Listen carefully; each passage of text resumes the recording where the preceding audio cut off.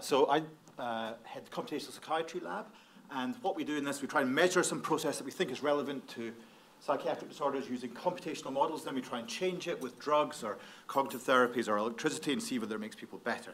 This, ooh, it's moving by itself. This is an example of one of the things that we often do. So this is looking at variability, and it's something that you might learn. And what you can tell from when you look at the models of this is the variability will be caused by a couple of different things. It can be caused by change in the thing you're learning, and if that happens, then you should learn really quickly, or it can be caused by randomness in the thing you're learning, and if that happens, you should ignore changes and learn not very much. And so people in the team, Wanjun Lin is going to speak later on, and Erdem, who was in the team, is now working with Kath, and they've looked at this process in people with depression, particularly when they're learning about positive and negative things. Then Joost, who's looking at this with a pharmacological manipulation, Alexander Kaltenbach and Chamath, who are looking at pramipexole and dopamine and reward learning, and some other people that we're working with as well.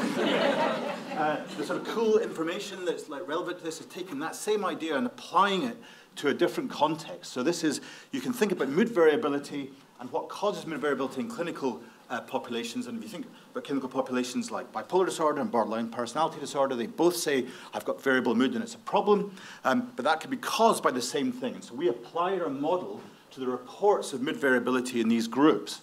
And what we find is that they don't just have the same sort of mood variability, they seem to have different types of mood variability. So bipolar disorder specifically have this change in the mean of the thing that drives the mood, and borderline personality disorder has the change in the randomness that describes the mood. So they seem to have different sorts of variability. Thinking about the application of this, if you look at the effects of lithium at treatment, you see no effect in overall variability, you see a specific effect on that sort of bipolar type change in the mean variability. So it tells us something about how these treatments might work. Thank you very much.